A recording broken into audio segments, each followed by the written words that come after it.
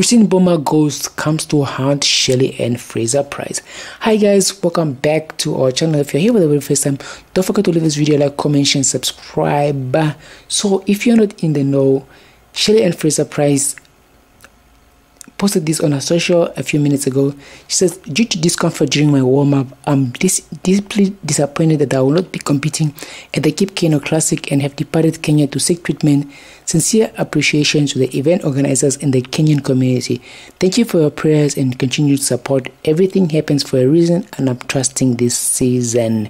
We are wishing Shelly and FRASER PRYCE all of the love and support in this trying time of her injury.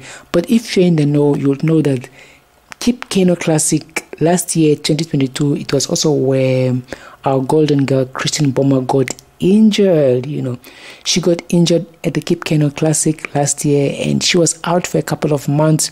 She missed the African Athletic Championships and she also missed the World Athletic Championships, and she only went to do the Commonwealth Games, so she was apart for 2 months. So hopefully Shelly and FRASER PRYCE won't be out for a very long time. So the Kip Keino Classic was the same one that she got her injury.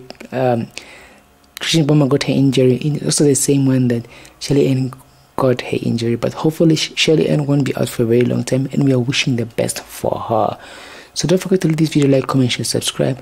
So the Christine MBOMA ghost of injury in Kenya comes to haunt Shelly and FRASER PRYCE. But we are praying for Shelly and FRASER PRYCE, and that with God anything is possible, and she will be back on her feet and ready for the World Championship in Budapest. Don't forget to leave this video like, comment, share, subscribe. We'll see you guys in the next video.